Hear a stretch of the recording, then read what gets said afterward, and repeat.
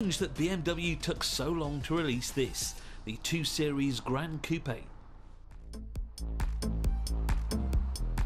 Following on from the 4-door 8 Series and 3 and 5 and 6 Series GT models, it follows the now familiar recipe of adding a low sweeping roof to create the coupe shape.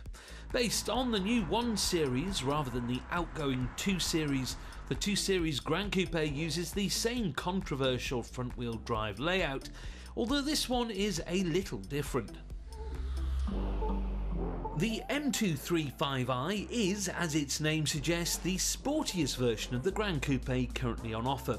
As such, it gets an all-wheel drive system mated to a turbocharged 2-litre motor, putting out 302 brake horsepower. 0 to 62 miles per hour is dealt with in 4.9 seconds, while top speed is limited to 155. Styling-wise, the Gran Coupe is a clear step away from the outgoing rear-wheel drive 2 Series. The bulbous front end is carried more or less straight over from the 1 Series hatchback, with its silly swollen kidney grills and narrow headlights. Everything else though is brand new. From the A-pillar back, the Gran Coupe is certainly a much more stylish alternative to its hatchback equivalent. The dimensions seem a little odd at first, but when you really take in its side profile, you can't help but admire BMW's ability to transform a practical 5-door into a rakish coupe. Compared to the regular 2 Series, which is actually a proper 2-door coupe, the new car is much more spacious, both in the front and the back, making it a halfway house between the rather cramped 2 Series and the practical 1 Series. But the M235i is about more than just practicality.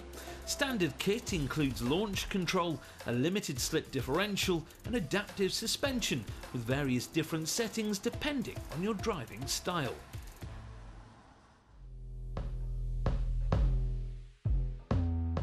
However, it's not the only small 4-door coupe with a bit of grunt. This is our class favourite, the Mercedes CLA.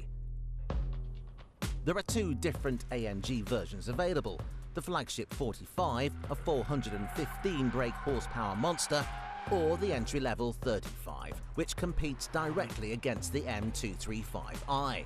In fact, on paper, it looks as if the M division has been copying AMG's homework. Both cars produce exactly 302 brake horsepower. Both cars hit 62 from rest in 4.9 seconds, and both have an electronically limited top speed of 155. Both cars are all-wheel drive, and both are slightly less practical versions of regular hot hatchbacks. The only thing that separates them is price, but even that's close, with both cars coming in at just under £40,000. Inside though, it's a clear win for the Mercedes, with all the fabulous bits from a regular A-Class but with some added AMG flair. On the road though, the little AMG feels wonderfully compact with its diminutive size and responsive steering, helping you to maintain some serious momentum. While the optional adaptive suspension offers a surprisingly comfortable ride even in its firmest setting. Sadly though, like the regular A35 hatchback, the noise is a little disappointing. It sounds sporty, but it isn't a particularly nice sound, especially when compared to the raucous 45 version. The A35 though is an altogether more sensible, everyday option.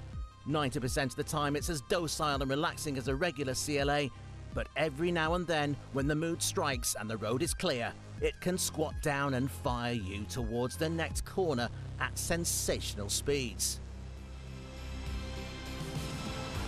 Both of these cars are remarkably similar, but for now at least, the Mercedes offers the greater range of body styles with a shooting brake estate version, as well as a proper saloon version to add another dose of confusion. They are though both stylish alternatives to already impressive hot hatches.